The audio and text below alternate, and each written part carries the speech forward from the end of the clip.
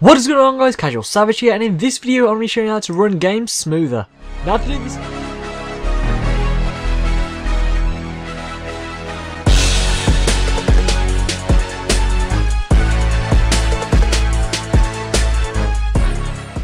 do this, is very simple, and you'll need to download one thing, which is from Razer. So you'll come to this page, which will be in the description, scroll down and press download now. Now you can see, once you click download now, it might automatically start, and you can see if it doesn't, just click that. But you can see it also supports Vista, and it also supports XP. However, for Vista and XP, as you can see right here, these versions are no longer updated, so if there's any bugs, they're not going to be fixed. But if you're above that, like most people probably are, then just go ahead and download it by pressing this here. Now, it doesn't come out as a folder like this. I've just put it as a folder because my desktop is messy. Of course, on my laptop, my PC is still broken. But this is what you get right here, Razer Cortex Setup. Now, just go ahead and run through that. It's really quick. And then after that, you should get this right here. So as you can see, once it's open, you do actually need to create an account. You need an email and you need a password. So click create account and then just enter some stuff. And then after that, agree to their terms and services and just click create account. So you can see this is what you should get in your emails, and all you need to do is click this here to verify the registration. And you can see, congratulations, you have now successfully registered your Razer ID. So you're good to go. Go back to the Razer program, which is right here, and just click login. Now I should have said this while you're creating the account. Make sure you have a real email address and don't use a fake one because it can come useful. Now you can see automatically it has Minecraft here. The reason it has Minecraft here by itself is because I have Minecraft opened right now. So I'm going to show you what type of lag. Oh, there we go. Look at that lag. Okay, so this is without the game booster on, and just look at that lag right here. So this is on my laptop, of course. And if we look at the settings, this is what I have on. So these are the settings right here.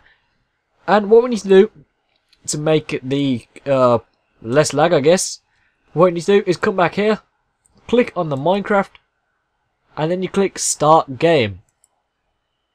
Now you can see this should happen, and you just have to wait and be patient with it. So we've closed out of the other Minecraft because this has opened up using the game booster. So we're going to go ahead and hit play, because this one that it's opened up is actually running the game booster. You can see right there, that is actually really quick. I've already seen a difference right there. And to be honest, this is the first time using this program on my laptop. Of course, I do use it on my gaming PC, however I don't use the laptop much. So I'm going to test it out right now, live, and I'll see if there is a difference.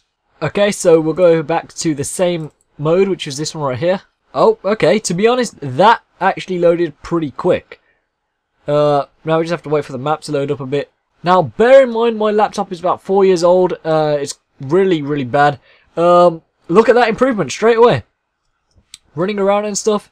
Of course, there is a little bit of lag, but like I said, my laptop is really old, and also my recording or my recording software such as Camtasia and Audacity is also on at the same time. So that is why it's not as good. But of course, if you do have like a newer laptop or better software, I guess, or better hardware, then it will be nice and smooth. Now you'll see it's actually still pretty smooth, even though this is an old laptop, and I guess it is playable.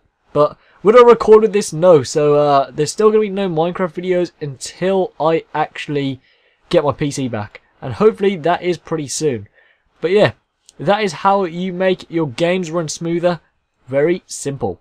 And of course I forgot to show you the settings right here. So we go to video settings. You can see it's still on fancy, maximum, bright, particles all, and all that stuff. And still the same, everything there.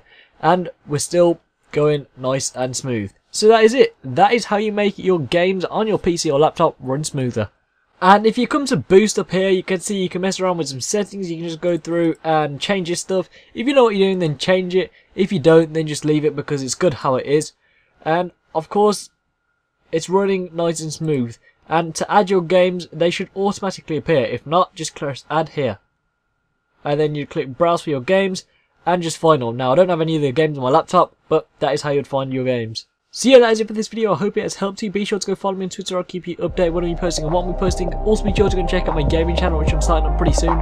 And finally, be sure to go and add me on Snapchat to see what I do throughout my day. So yes, been CasualSavage. Thanks so much for watching. Please subscribe, rate, and peace.